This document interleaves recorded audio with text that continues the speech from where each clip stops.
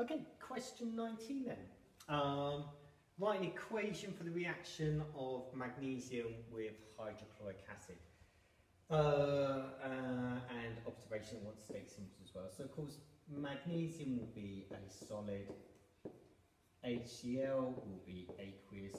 The formula of magnesium chloride, MgCl2, that will be aqueous, and you're going to make hydrogen gas like so. And what will you observe? Well, you observe fizzing because of the hydrogen gas being involved, and you observe the magnesium dissolving, so the magnesium would disappear. How would the lattice enthalpy of magnesium chloride and calcium chloride differ? Well, magnesium chloride, MgCl2, calcium chloride, ClCl2.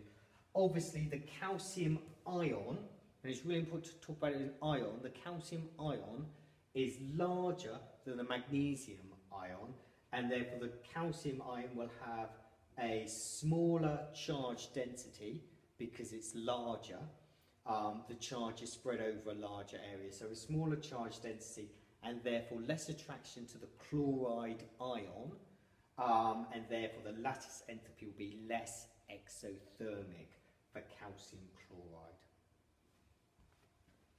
Okay, so we're going to find the lattice enthalpy now of magnesium chloride.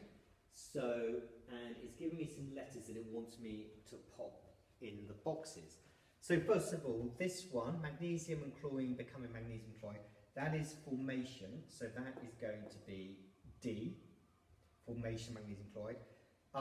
This one here is magnesium solid becoming magnesium gas, so that is atomization of magnesium, which is E. This one that is going to actually be the atomization of chlorine, so that is going to be 2 times 150. Let's just put the numbers on as well because it will help us later. That's going to be plus 76. This will be minus 642. This is going to be B, which is the first ionization energy of magnesium, so that's plus 736. This next one is the second ionization energy of magnesium, so that's F, and that is 1450. This one here is the electron affinity of chlorine. Remember, I've got 2 chlorine atoms, so that's 2 times 349. And finally, this is the lattice enthalpy, which is what I'm trying to find out. Okay, and then you need to know the equation that the lattice enthalpy, delta HL, is equal to your enthalpy of formation minus everything else. So you just add all these numbers up. So 76 plus, this is going to be 300 plus 736 plus 1450 minus 698 for that. And if you do all of that, you should come to minus 2506 kilojoules per mole. Okay, so we're going to look at halogen displacement reactions now. Describe and explain the relative reactivity for halogens, chlorine, bromine, and iodine in a redox reaction with the halides using reactions on a test tube scale. Include reaction, equation, observations. Okay, so first of all, the halogens get less reactive as you go down the group. That's because the atoms get larger as you go down the group, and so the incoming electron is entering a shell further away from the nucleus and more shielded from the nucleus, and therefore is less attracted to the nucleus. So that's the explanation as to why reactivity decreases. How does that work in terms of reactions? Well, chlorine, Cl2, will displace bromide ions, 2Br minus, to give you bromine and chloride ions. What would you see? Well, if this was done in aqueous solution, you would see bromine appear as an orange solution. Chlorine will also displace iodide ions to give you iodine plus 2Cl minus. What would you see? Well, you would see iodine being displaced in aqueous solution, which would give you a dark orange solution. Okay, and the final one that you could put is Br2 reacting with 2I minus to give you I2 plus 2Br minus, and again you would see a dark orange precipitate of iodine appearing. And that's because a more reactive halogen displaces a less reactive halogen, less reactive halide from its compound. Okay, so moving on to question 20 then. Student wants to prepare a standard solution of 2-hydroxypropanoic acid over a pH of 2.19. Plan how we can prepare 250 centimeters cubed of this standard solution from the solid acid, including the practical procedure that would be carried out and quantities and everything. Okay, so it's told me what the pH is.